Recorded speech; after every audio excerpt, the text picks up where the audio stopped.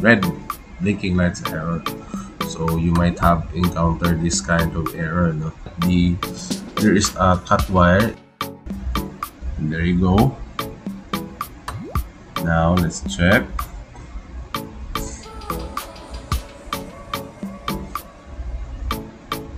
So alright, so it's more or less now it's okay, no?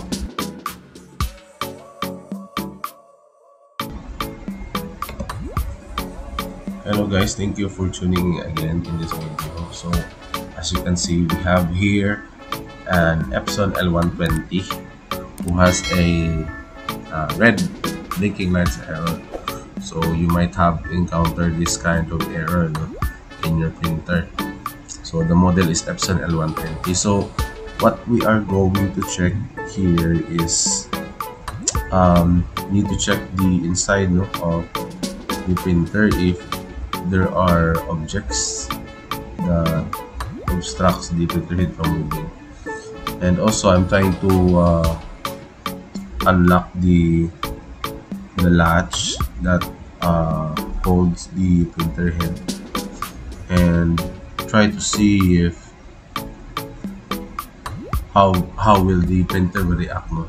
And also I want to check, no, the other side, the right side of the where the printer head is resting. I want to check if there are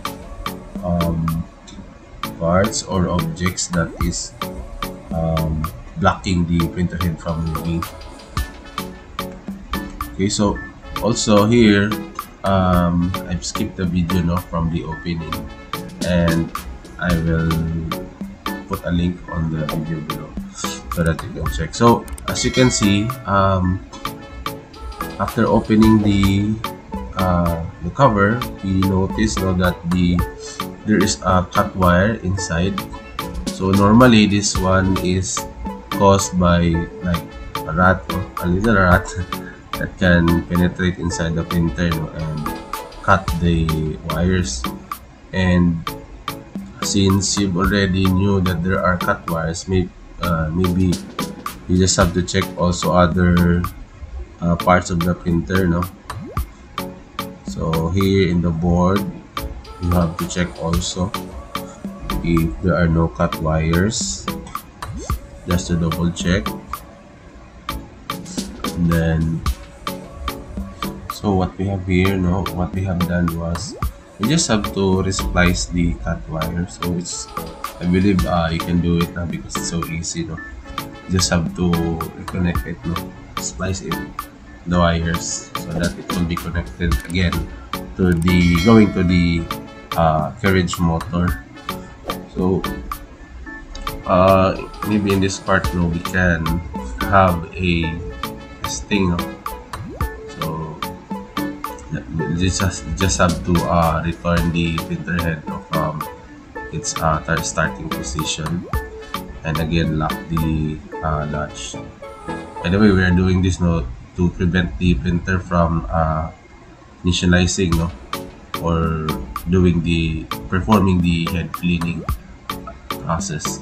So let's power up the printer. Let's plug the power cord. Okay,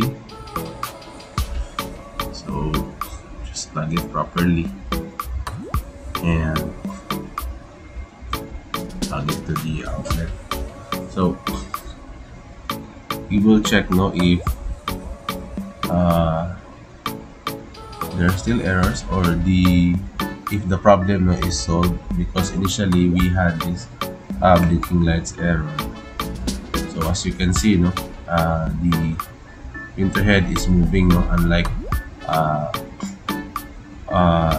before, no, it has an error. So as you can see also, there are no red light seen on the printer. So right now let's try to print.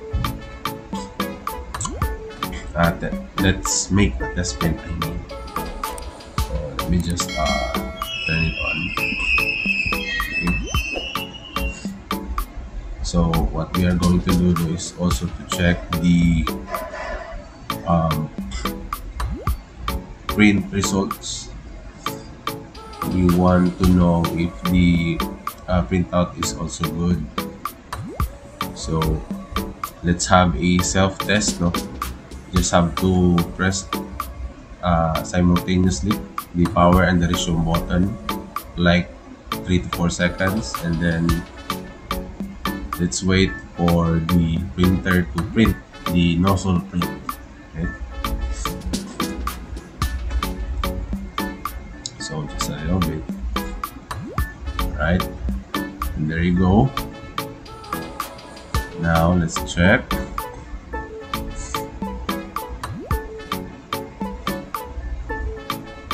So alright, so it's more or less, no, it's okay, no? Cyan, magenta, yellow.